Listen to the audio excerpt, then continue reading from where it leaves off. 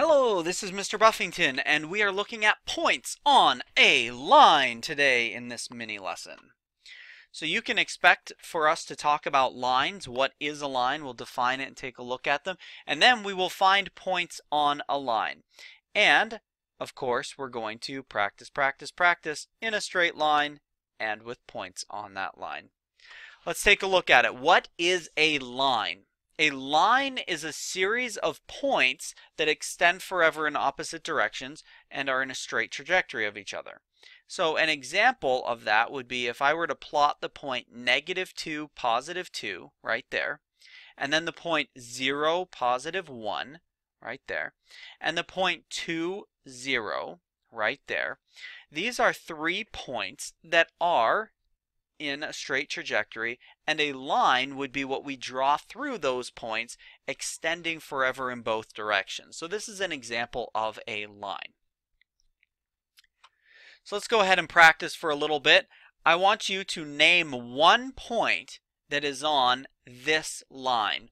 Just name one point that's on this line. You can go ahead and pause the video, try that out, try to answer and identify one point, any point that's on this line. Welcome back. There are several points on this line. I'm going to point out a couple of them. Here's one of the points on this line, the point -1, -3. Maybe that was the point that you picked on this line. Or perhaps you picked the point 1, -1, right there. Or maybe the point 3, +1, +3, +1. There are some other points on this line as well. This one here is the point 4, 2.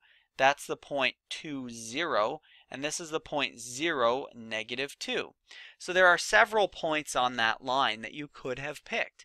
Again, any point on a line is an ordered pair. So it's your x value, or the amount that you move side to side, and your y value, or the amount that you move up or down.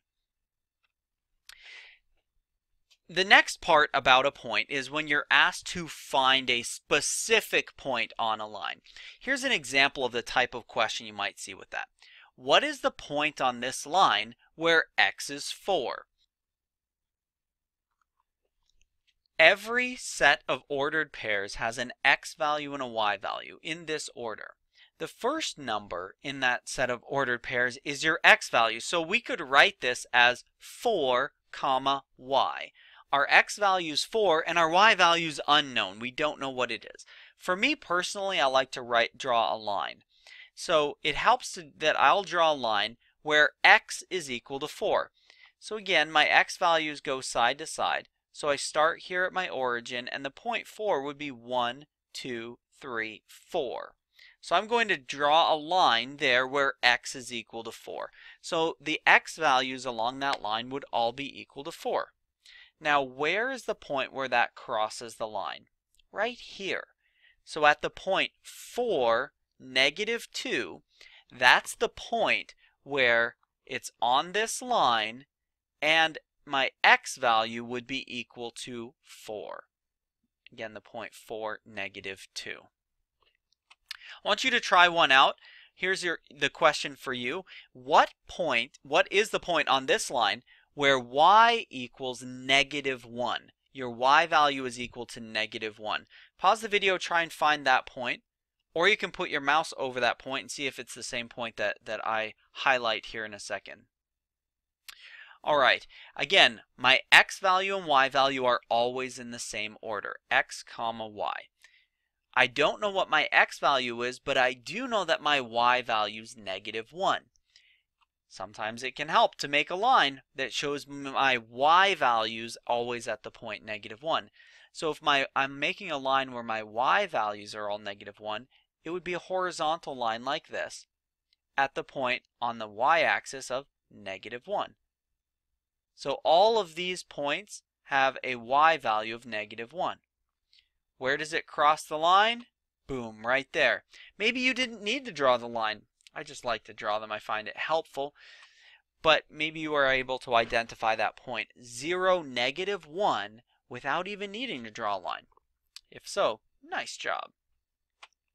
Here's our last question for this short video. What is the point on the line where x equals 0?